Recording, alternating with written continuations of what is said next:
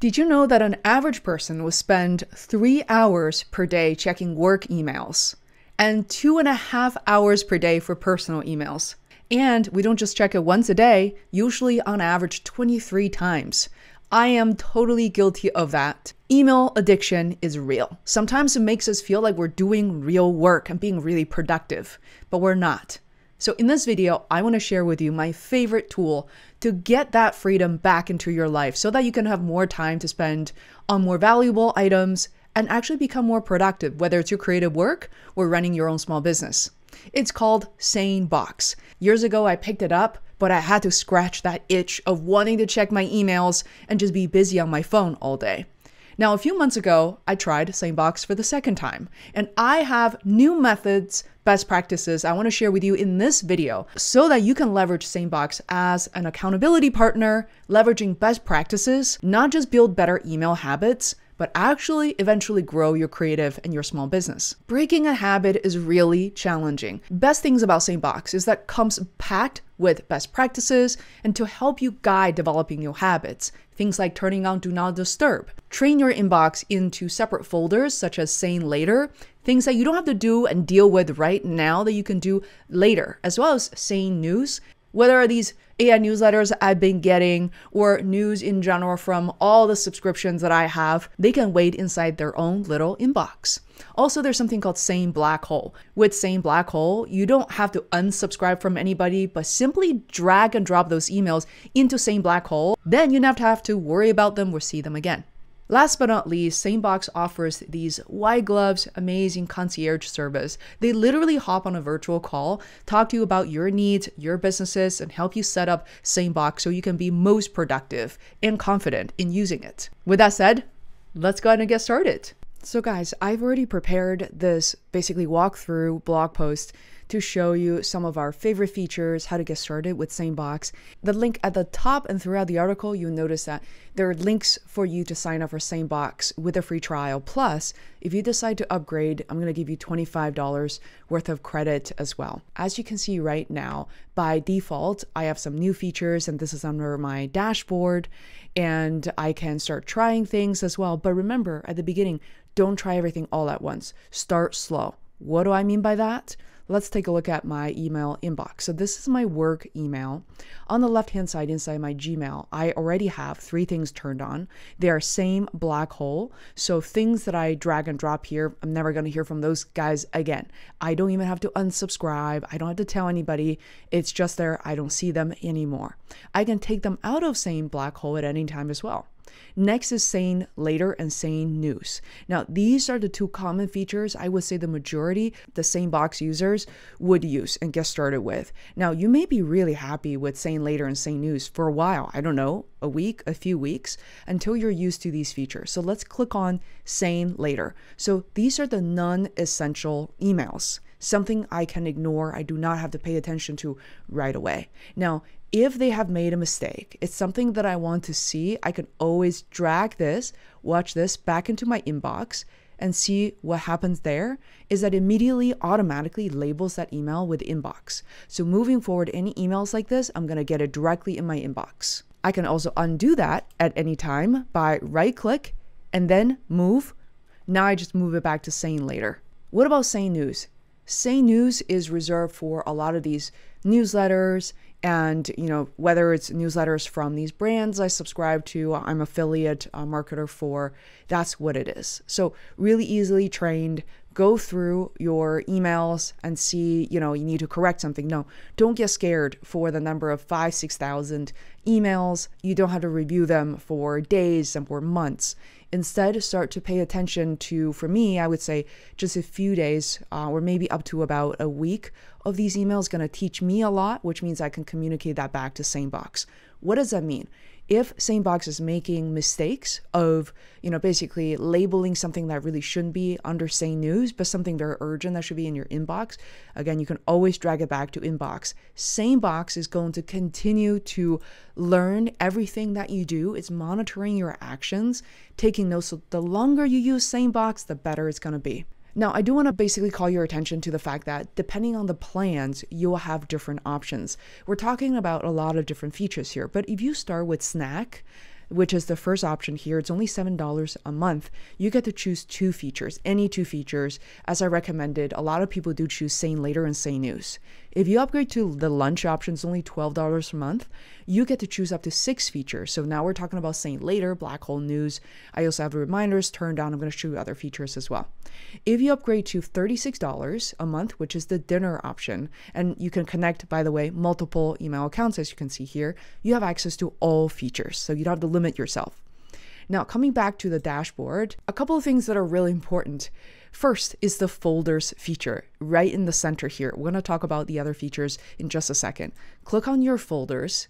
This is really important because these are your trainable folders that are currently turned on inside your Gmail or inside your email inbox. By the way, SaneBox doesn't only work for Gmail, but also other inboxes and email clients as well. Now, as you can see, I have SaneLater turned on, News turned on. I don't have the CC turned on. I have BlackHole turned on. Now, I can turn these things on or off very easily. I'm not going to do that right now. Just something that you should really pay attention to. A lot of people get a little freaked out when they go to their Gmail. They see these folders they do not recognize. They don't know what to do. Remember that you can turn that on and off at any time. Now, let's go back to the dashboard. A couple of things I want you to really start thinking about is I love the digest. I am someone who would wake up first thing in the morning and throughout the day before I had SaneBox and just keep checking my emails. Probably I've checked my email more than 20 times a day without exaggeration. That is kind of the average times a lot of people will check their emails. What you can do right now is you can actually turn on digest. This is not a simple digest as you have witnessed elsewhere, maybe on Facebook or Slack, where you just tell them daily or weekly or something very generic. But here you can actually train SaneBox to send you these digests at any time during the day. But you can also set it to send you the digest at 9 in the morning, 3 in the afternoon, or a few times a day if you choose to. So it's really, really easy. You can also have the opportunities to block users you no longer want to hear from. So it really serves multiple purposes here. At any time you need a tutorial, you can be sure that whichever feature page you land on, there's a little tutorial you can click on. They're very, very bite-sized, like usually under 2 minutes, and you know exactly how to adapt that feature. Anytime you need to ask a question, their support team is very helpful. That's quickly on digest. Definitely explore this on your own. I also really like do not disturb. Now, if you're getting a ton of emails in the morning and you know that's going to distract you, you do not want to respond to emails, let's say before noon your time, what you can do is you can actually turn on do not disturb, and you can start right now, or you can add a daily timer there.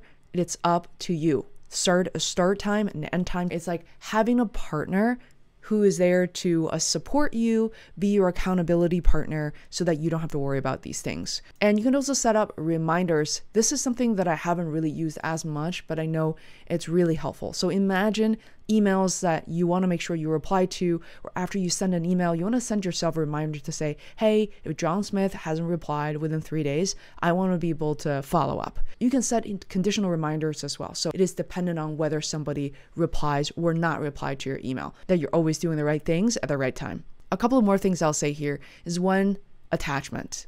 This is a new feature that I wish I explored earlier. You know that your emails, particularly around Gmail, you have a set gigabytes of storage, and most people just keep upgrading, keep spending more money on the subscription due to so many attachments, so many large attachments. Now you can actually utilize these services, connect to these services. Like for me, I have the enterprise version for Dropbox, which means I have unlimited space. And what I want to do is connect to either Dropbox, or maybe for some of you guys is Google Drive. Connect and you can store and view all your attachments there without basically clogging up your Gmail or your inbox, regardless of your email client. I absolutely love this feature. All right, let's see the process and what it takes to connect SaneBox to Dropbox. So first, after you click on Dropbox, this is the prompt. Here it says Sane Attachments is now enabled. Let's click away. This is turned on now. As you scroll down, you will notice that you can actually decide what attachments you do want to save. So here we only want to focus on the inbox. I don't really care as much about SaneLater and News. Usually I don't get a ton of attachments there. As you scroll down, without clicking on the settings at the top, it actually jumps you to this section. You can decide allowing attachment size that is smaller than certain size, which means the attachments will only be migrated and moved to Dropbox when it's over, let's say 256 kilobytes. You can also decide to remove attachments once it's uploaded to SaneBox, or you can leave the attachment in if you want to. And you can say save a copy of the original email or not.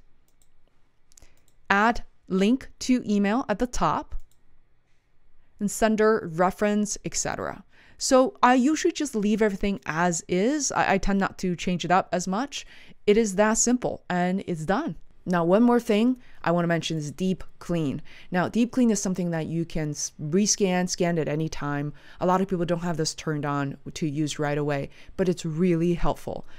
Now, as you can see, last scanned for any emails older than December 22nd, and basically I'm asking SaneBox to look at my emails. I want to see if there's anything I want to get rid of and just trash them and save a ton of space. So this is something, maybe a feature you can consider a few weeks into your journey under SaneBox. So let me know in the comments below how you use SaneBox and any other tools you find helpful. I'm here to learn because I think all of us have spent too much time, we're spending too much time daily on our email inboxes, especially when we're creators and small business owners. And every day we're just monitoring inbox and taking precious time away from the work that we truly love to do, the time from our family and friends. So with that said, if you like this video, please check out the next one. I'm going to see you right there.